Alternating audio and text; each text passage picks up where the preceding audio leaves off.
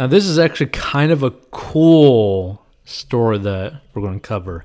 So, a billionaire, Tsai, is the mystery buyer behind a $157 million Manhattan apartment deal. So, let's get into this story.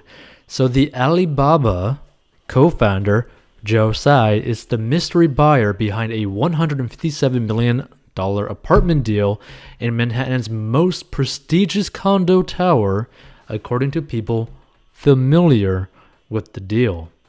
So Tsai, who also owns the Brooklyn Nets NBA team, purchased 2 full-floor condo apartments at 220 Central Park South in two transactions totaling $157.5 million, say people close to the transaction. And the purchase mark was believed to be the third most expensive home ever sold in the U.S. And the priciest home ever sold in America is in the same building.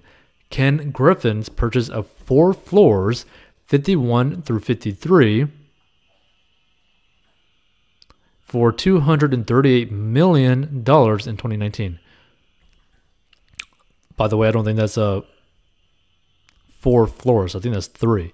51, 52, 53. That's 3 floors. What are they even talking about? Well, they screwed up on that one, right? But imagine this, right? Imagine that you're so rich that you not only own an NBA team, but you also own the 3rd most expensive home in America. That's so crazy.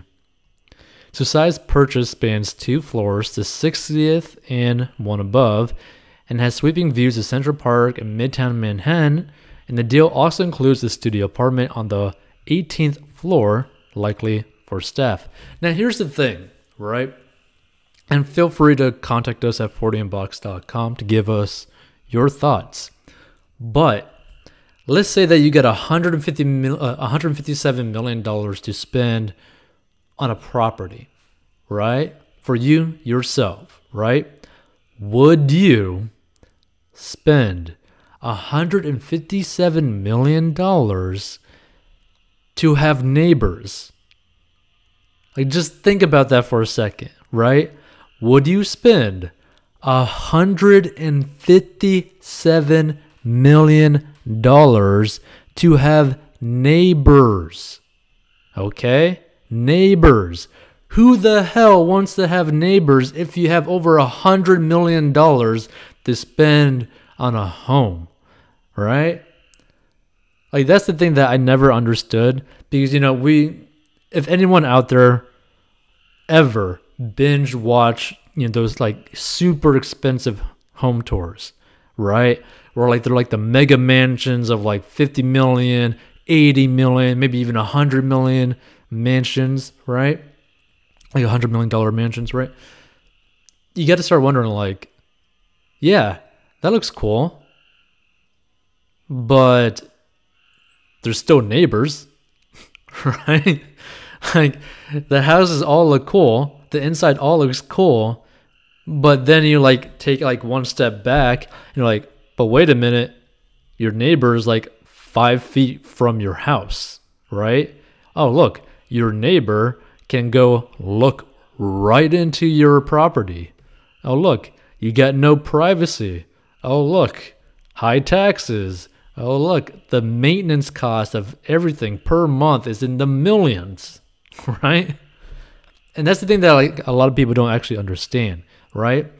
Because, you know, like buying a house like this or like an apartment like this isn't just the $157 million, right? This is probably like $10 to $12 million minimum per year that this person's having to spend just to maintain it, right? When it comes to like property taxes, insurance, electricity, all that sort of stuff, right? And also, you know, like the whole like staff as well. It's like, do you really want to deal with all the hassle? So you got to really ask yourself, like, where do you see, or what do you want your life to be like in the future. And like mastering your money and like building a strong financial foundation will help make that like vision more clear to you, right? And if you need help mastering your money, go down below and learn how to master your money. But here's the thing, right? It doesn't really matter how much money you make. It matters how much money you keep and how much money you put towards investments, right? So hopefully this individual doesn't put anything like this when it comes down to like debt. I hope none of this is in debt, because there is no reason to be going into debt if you have over $100 million to buy a property, right? Like it just doesn't make sense at all. So let's continue. So Tsai's purchase spans the 2 floors, the 60th and one above, and has sweeping views of Central Park, blah, blah, blah. So thanks in part to the Griffin's purchase. Okay, yeah. Thanks in part to Griffin's purchase, as well as blue chip buyers like Sting and Daniel Auk, 220 Central Park South has continued to soar in value even through the pandemic, and it's more than 90% sold out. So the units purchased by Tsai both sold for more than their original sale price, so he overpaid. So the 61st floor sold for $51.4 million last year, while the 60th floor sold for $50.9 million. So spokesperson for Tsai didn't immediately comment, but the purchase comes at a sensitive time for Tsai and Alibaba. So Alibaba's shares have fallen by a third since October, and Chinese authorities are cracking down on the country's big tech companies to curb their power and data reach. So Tsai's fellow Alibaba co-founder Jack Ma has largely retreated from public life after he criticized Chinese regulators, and Beijing scuttled the initial public offering of his fintech giant Ant. Now here's the thing, right? If you're like in one of their situations, I would just sell everything and like bail, right? Like if you had to deal with like a country like China, just bail, right? Like if you made the money, make even more money, clear everything out, go to a different like country and live like a free life, because they're not free. So Tsai remains executive vice chairman and the second largest shareholder of Alibaba, and Tsai, who is worth about $10 billion, according to the Bloomberg Billionaires Index. Now, this is actually important, right? Because you might be thinking, oh, you know, spending $157 million, you know, that's so much to spend. But when he has like $10 billion, when he's worth $10 billion, this is basically the equivalent of him buying a toaster for a loaf of bread that he just bought. Like that's like the combination of the two, right? Because he did 2 transactions. It's basically like him buying a toaster and buying a loaf of bread for the toaster, right? Like this is like the equivalent. So it's literally like nothing to him when it comes to like finances. Like when it comes to like true impact on his wealth, it is literally nothing, right? So Tsai was born in Taiwan, attended school in New Jersey, and lived and worked in New York in the mid-1990s, working as a lawyer and private equity executive. And after making his fortune in China at Alibaba, he splits his time between San Diego and Hong Kong, and he holds both Canadian and Hong Kong passports.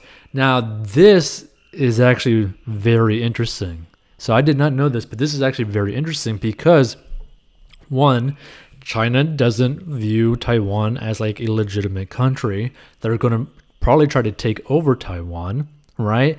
And so to have basically potentially like the second wealthiest human being in China basically be from Taiwan, be part of Hong Kong, has a Canadian passport as well, there's a good chance that potentially he might make a move to Canada. Like he might move to Canada and completely exit China, which would be very interesting to actually see. Tsai purchased a minority stake in the Brooklyn Nets in 2017 and purchased the remainder of the team in 2019, along with operating rights to Barclays Center for a total of more than $3 billion. Tsai also sits on the board of NBA China and owns the WNBA's New York Liberty. Tsai often attends Nets games, and to the New York Post, he planned to become more visible in New York after buying the team. New York is an incredible city. I have an affinity for New York, he told the Post in 2019. My first job after law school was in New York. I met my wife here, so New York to me is my second home. Now, he will have an even bigger home for his second home. Either way, this is pretty cool. Feel free to contact us at 40inbucks.com with your thoughts on the matter. But either way, what you can learn from this situation is that he's actually spending his money wisely, in the sense that when it comes to like in ratio to his like actual net worth, again, this is like him buying a toaster and a loaf of bread for the toaster. Like, this is like literally nothing to him. This is basically him spending very below his means, which is crazy to say when someone's spending $157 million on something. But this is him spending far below his means, and a lot of people can really learn from this, right? Simply following that simple rule, spend less than what you make, you can live a pretty darn good life. So we'll see you in future episodes, but if you need help with mastering your money, go down below and learn how to master your money.